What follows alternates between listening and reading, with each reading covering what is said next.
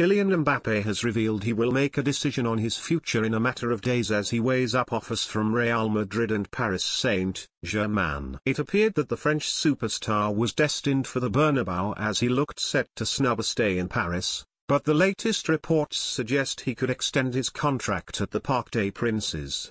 Mbappe's current contract runs out in June, which means there is not long left for him to make a decision. And the 23-year-old says there will be an official confirmation in the next few days and that he has almost choose his next move.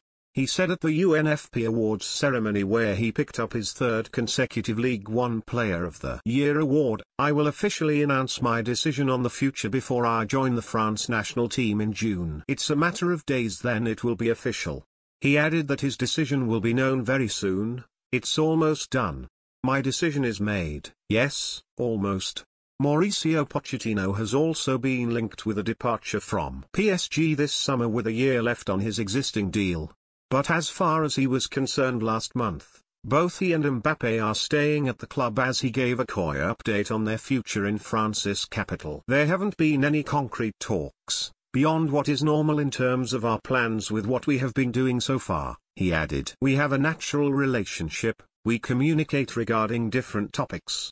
Will Kylian Mbappe stay at PSG or join Real Madrid? Let us know in the comment section below. Of course, they change depending on the circumstances at the time, but the relationship and the communication are good. We keep working hard, not just bearing in mind the present, but also with the responsibility in this job, which is to think about the future, so that is what we are doing. That, the fact me and Mbappe are staying, is how I feel today. That is what I can say to you today. I can't say anything else. That is how I feel right now. This is football, and we never know what might happen. But I have to answer the question based on how I feel today. And this is what I have done.